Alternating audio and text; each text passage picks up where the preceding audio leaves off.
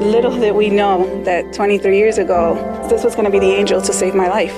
Because in essence, that's what he did. He's my perfect match.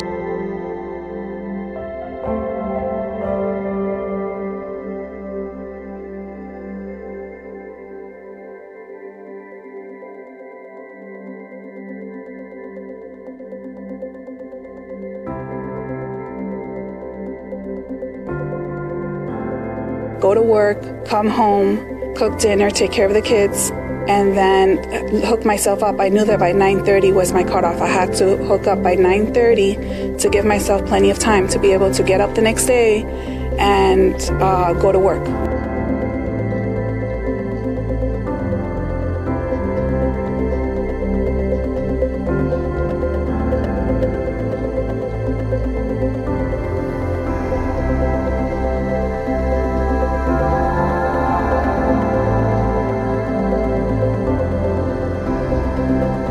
My husband called me at work and told me, guess what?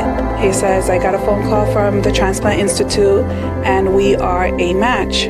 I was excited. I started crying. It's kind of like winning the lottery. I started dreaming of what my future would look like, not having to do dialysis.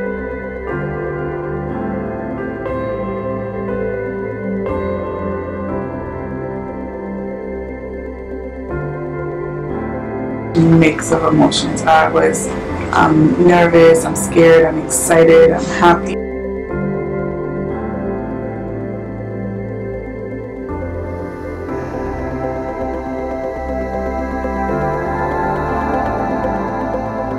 She's awake, everything looks good. We had no complications during surgery.